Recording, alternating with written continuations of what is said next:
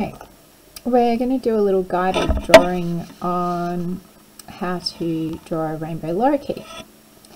So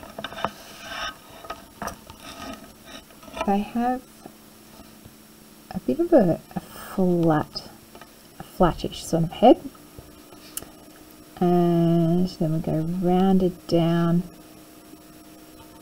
and stop there. The beak is going to come out from here.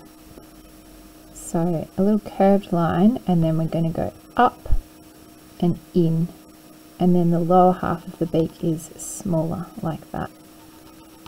We can do a line here. The eye, they have this little sort of mask around the eye, and then the eye in the middle there. Now we're going to do our lorikeet on a perch like these ones here. So we'll come down to about there, and then we'll draw going across here like a branch that it's perching on. So then its little feet are going to be going over the top here and clinging onto this branch.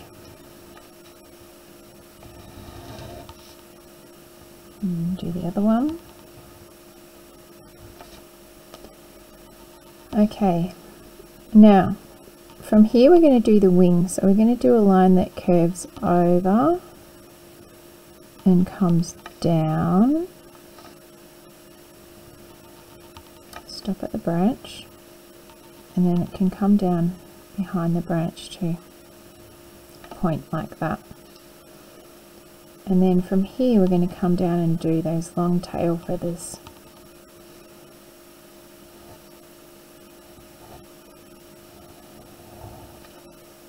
Up like that, and there's your basic shape. And the rest of it all comes with colour. So you need blue in the head, that comes down to about there.